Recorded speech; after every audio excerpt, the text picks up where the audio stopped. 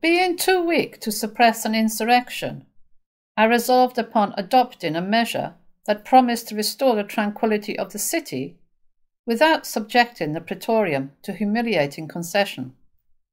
I wrote to Jesus requesting an interview with him at the praetorium. He came. You know that in my veins flows the Spanish mixed with Ionian blood, as incapable of fear as it is of weak emotion. When the Nazarene made his appearance, I was walking in my basilic, and my feet seemed fastened with an iron hand to the marble pavement, and I trembled in every limb as does a guilty culprit, though the Nazarene was as calm as innocence itself. When he came up to me, he stopped, and by a signal sign he seemed to say to me, I am here, though he spoke not a word. For some time I contemplated with admiration and awe this extraordinary type of man, a type of man unknown to our numerous painters, who have given form and figure to all the gods and the heroes. There was nothing about him that was repelling in its character, yet I felt too awed and tremulous to approach him. Jesus, said I unto him at last, and my tongue faltered. Jesus of Nazareth, for the last 3 years I have granted you ample freedom of speech, nor do I regret it. Your words are those of a sage. I know not whether you have read Socrates or Plato, but this I know. There is in your discourses a majestic simplicity that elevates you far above those philosophers.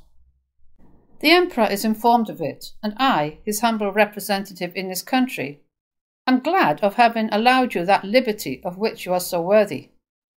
However, I must not conceal from you that your discourses have raised up against you powerful and inveterate enemies. Nor is this surprising. Socrates had his enemies, and he fell a victim to their hatred.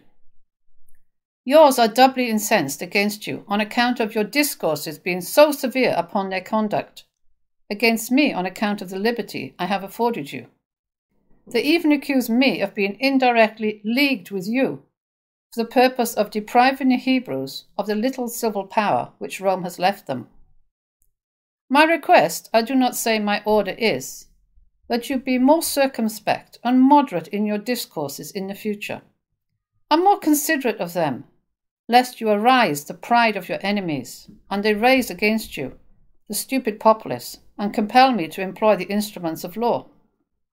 The Nazarene calmly replied, Prince of the earth, your words proceed not from true wisdom. Say to the torrent to stop in the midst of the mountain gorge. It will uproot the trees of the valley. The torrent will answer you that it obeys the laws of nature and the Creator. God alone knows whither flow the waters of the torrent. Verily, I say unto you, before the rose of Sharon blossoms, the blood of the just shall be spilt. Your blood shall not be spilt, said I, with deep emotion. You are more precious in my estimation on account of your wisdom than all the turbulent and proud Pharisees who abused the freedom granted them by the Romans. They conspire against Caesar and convert his bounty into fear, impressing the unlearned that Caesar is a tyrant and seeks their ruin. Insolent wretches! They are not aware that the wolf of the Tiber sometimes clothes himself with the skin of the sheep to accomplish his wicked designs.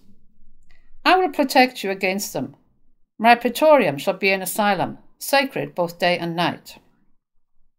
Jesus carelessly shook his head and said with a grave and divine smile, When the day shall have come, there will be no asylums for the Son of Man, neither in the earth nor under the earth. The asylum of the just is there, pointing to the heavens. That which is written in the books of the prophets must be accomplished. Young man, I answered mildly, if you will oblige me to convert my request into an order. The safety of the province which has been confided to my care requires it. You must observe more moderation in your discourses. Do not infringe my order. You know the consequences. May happiness attend you. Farewell.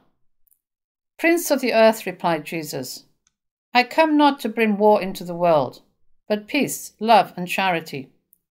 I was born the same day on which Augustus Caesar gave peace to the Roman world. Persecutions proceed not from me. I expect it from others, and will meet it in obedience to the will of my Father, who has shown me the way. Restrain therefore your worldly prudence. It is not in your power to arrest the victim at the foot of the tabernacle of expiation." So saying, he disappeared like a bright shadow behind the curtains of the basilica, to my great relief, for I felt a heavy burden on me, of which I could not relieve myself while in his presence.